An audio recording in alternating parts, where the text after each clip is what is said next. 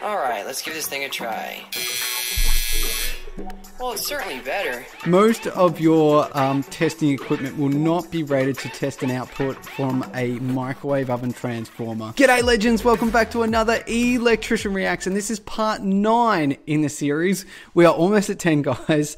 So I usually get a lot of my suggestions from my community, and one that continues to pop up is Styropyro. Now, I had never heard of this guy before, and I checked out his channel before. He looks pretty gnarly. A lot of lasers, I believe, so I'm going to react to him today. But before I get started, I would love it if you could hit that support channel button. It's the one that actually says subscribe. And if you've watched my videos before, the reason that I call it support channel is because my videos should really go out to my subscribers, but apparently the vast majority of you are not subscribed. So I have no idea what this subscribe button does, but honestly, it does help me get motivated to make more of these react videos. So also, if you wouldn't mind hitting that like button as well. But without further ado, let's just get straight into Styropyro. Okay, so here we are over on Styropyro's page. He seems to like lasers a lot. So I have to confess, I don't know a lot about lasers. I know they can be incredibly dangerous if you use them, and they are way too powerful. So let's just see. I mean, some of you have said, what about his Tesla stuff here? I mean, I see a lot of plasma balls, which is kind of like a Tesla coil. So let's just type in, see if there's any Tesla. Oh, that's not how you spell Tesla.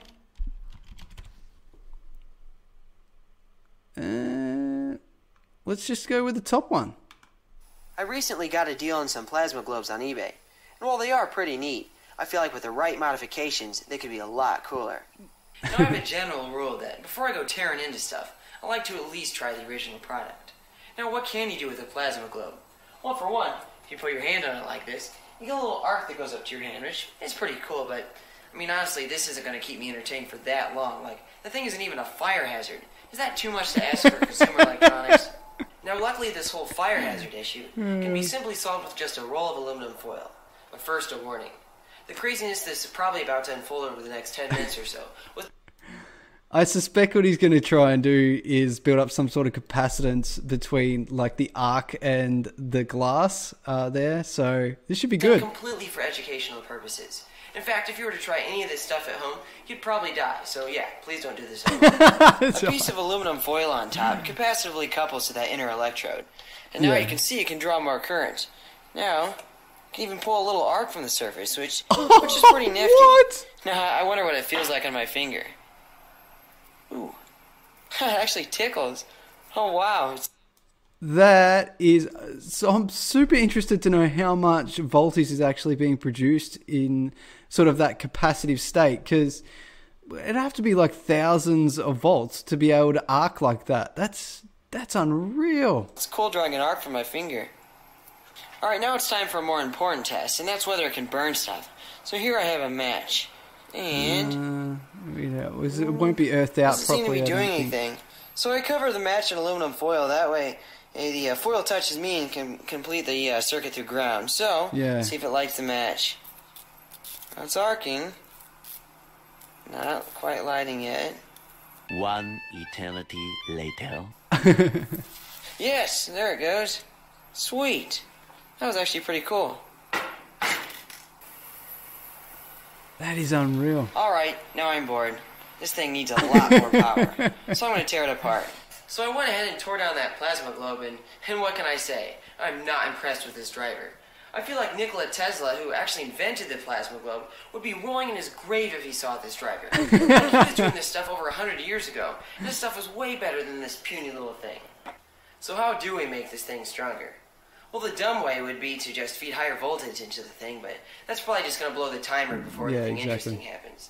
So I guess the next best option is to feed a higher voltage into just that transistor itself. Or even better, use this transistor as an amplifier to feed an even bigger transistor and then dump even higher voltage into that. Man, I feel like this scene does such a great job of giving off the essence of hobby electronics. So let's dive right into this, because what could possibly go wrong? Let's start feeding a little bit of voltage there. And I like that he's using a variac. Way over. What's going on there? So apparently... He's using a variac rather than just like applying like a set voltage. So at least he knows that he can control what's going into it rather than blowing it up straight away. Apparently, due to my sloppy wiring, I ended up frying this little power transistor. But it's not like it really mattered in the first place. So now I just have the output of the 555 directly driving the gate of that MOSFET. So let's give this another go. Oh, sweet. Oh, something broke. Did it really fry that easily? No. It's trying to go. Whoa! Oh, well, look at that. I love when that happens. Let out the magic smoke. This project has been a great reminder of how much I suck at electronics. So I'm going to say screw this driver. I love this guy. And instead use a ZVS driver, which is much better. And also use a flyback transformer that's at least 10 times bigger. Not even the slightest glow? So that's how it's going to be, is it?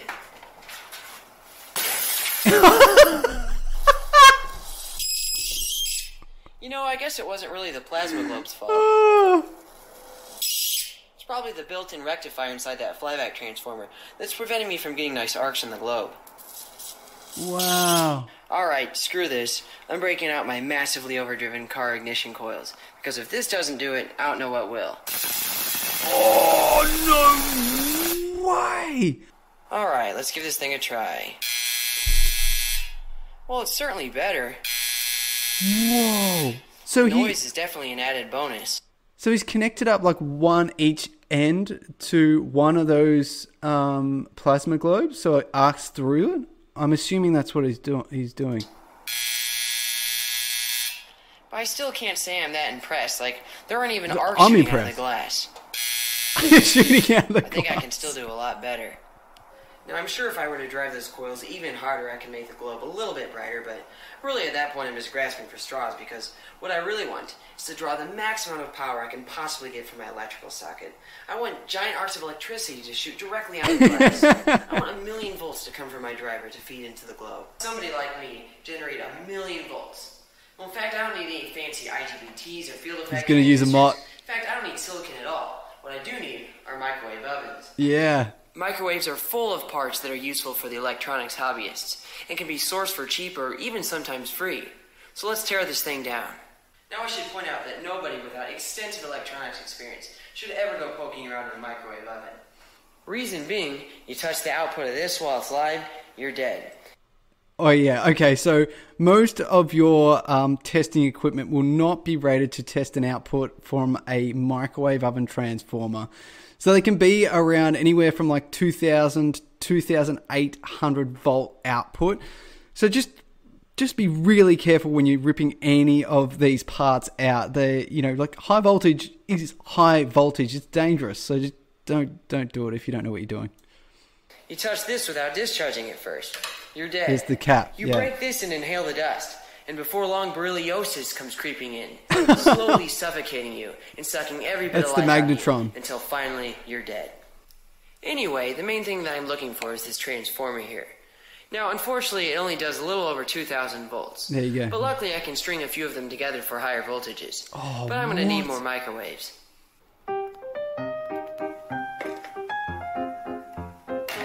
This is gnarly as, man. Like yeah, that's what...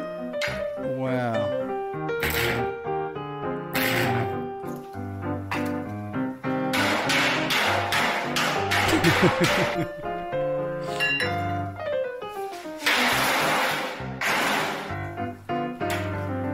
I need transformers with relatively similar electrical characteristics.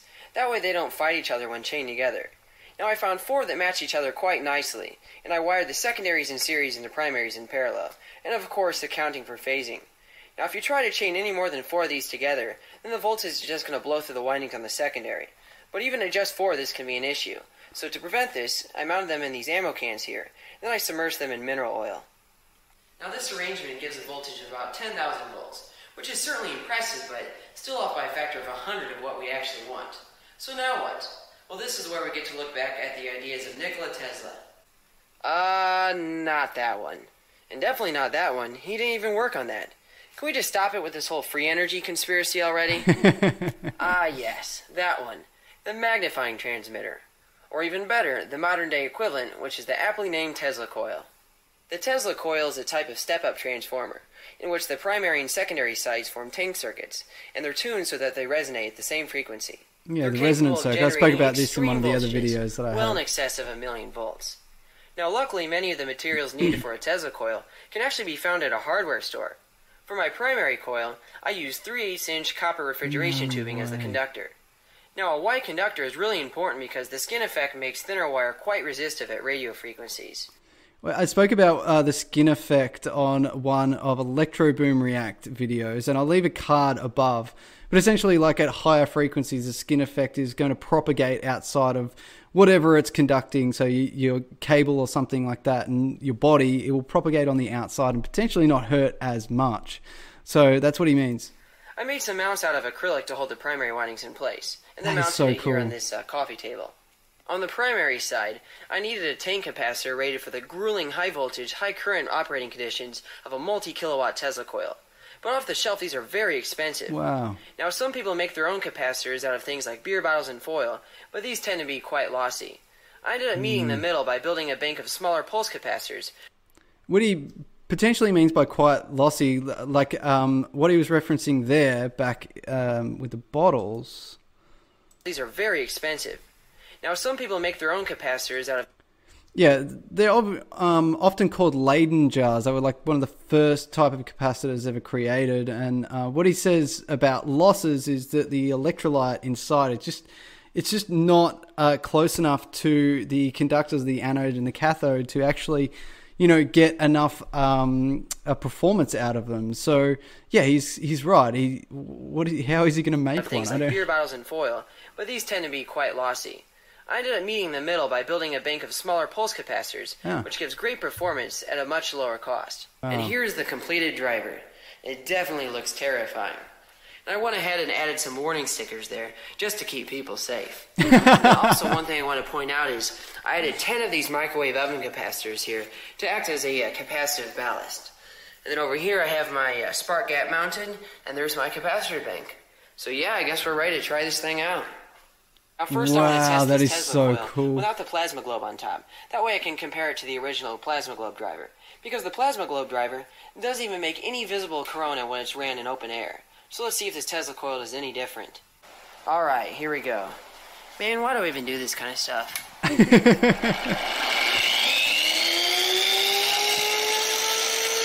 Oh, he's done it outside. No.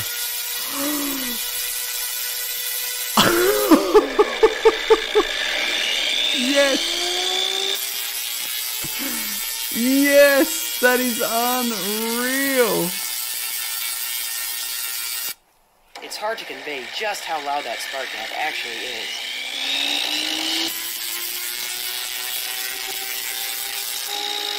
So the new plasma globe driver clearly works, and it actually produces sparks in midair unlike the old driver. But I guess that was expected, considering this new driver draws 350 times as much power as the old one. There. Now it's art. Alright, here we go. Let's hope it doesn't explode on the very first run.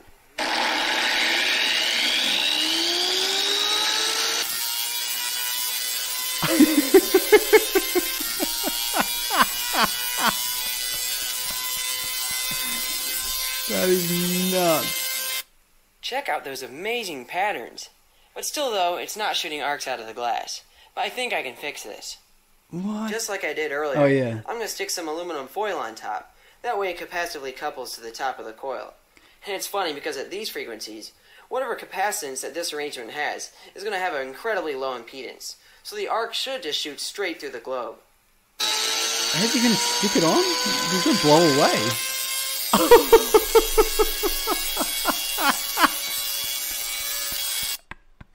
I can't convey how much power is coming out of this thing. Don't try and recreate anything like this at home. If you stand next to that, that is going to arc directly to your body and go back down to earth. Man, that is unreal. Ah yes, there's that wonderful arc that I was after. It shoots 2 feet out of the top of the globe, which I think is pretty impressive. But maybe could we do even better if we add more foil to the thing? I used aluminum tape this time instead of foil, because it sticks to the sides better. Now this time I actually have 5 pieces as opposed to 1. So let's see how this thing performs.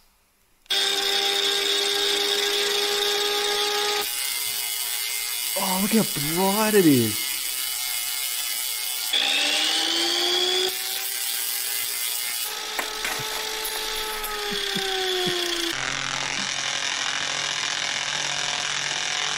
Man, that's crazy.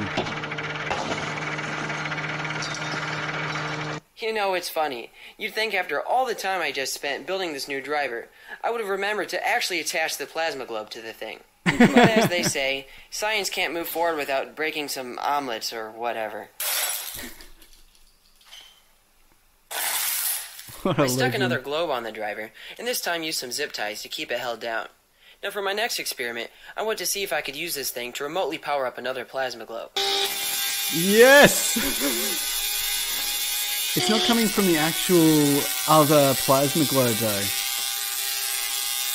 Obviously the path of least resistance, right? That's amazing. Try doing that with an off-the-shelf plasma globe.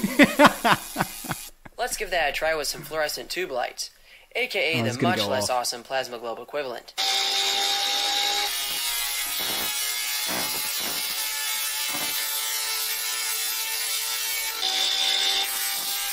You can actually do something like this. You may have seen that you can grab one of these fluorescent globes and go under like HV towers. If they're high enough voltage, you'll get enough like permeating electromagnetic field and it should come out and actually glow a little bit.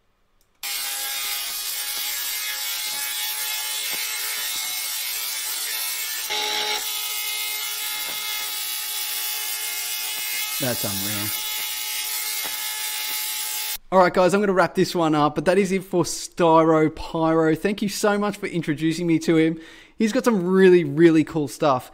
I would highly recommend going over and subscribing, supporting his channel, and then also going over to his Patreon if you want to give him some support.